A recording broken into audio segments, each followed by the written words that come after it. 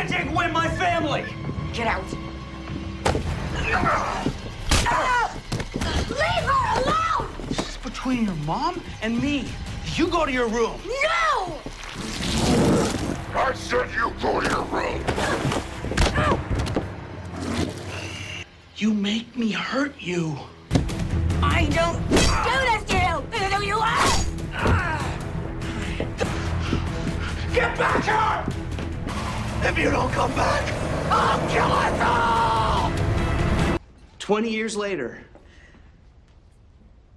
and I still have butterflies when she walks into the room. She's the first person I want to talk to, and the last. I look at this woman, and I think, how am I so lucky to spend my life with her? It's Oklahoma.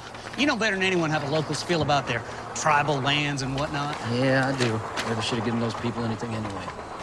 Now, look, I want you to lay this last section, get that damn pond drain finished his job. Otherwise, those gassers are going to be looking for a whole new crew. As soon as that last permit comes in, I got the permit. Well, record saying it ain't on file. Well, if I say I got it, Andy, I got it.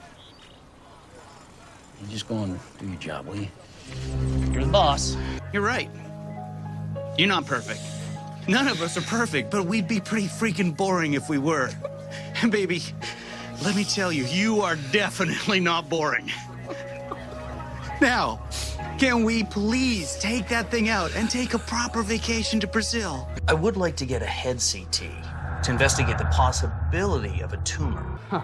Yeah, no, that would have been great. That way, at least, we'd be dealing with the brains in the family. Jesus, what do you want? What about tennis? You guys love tennis. We haven't played in years. But you're David and Chloe. You'll work it out.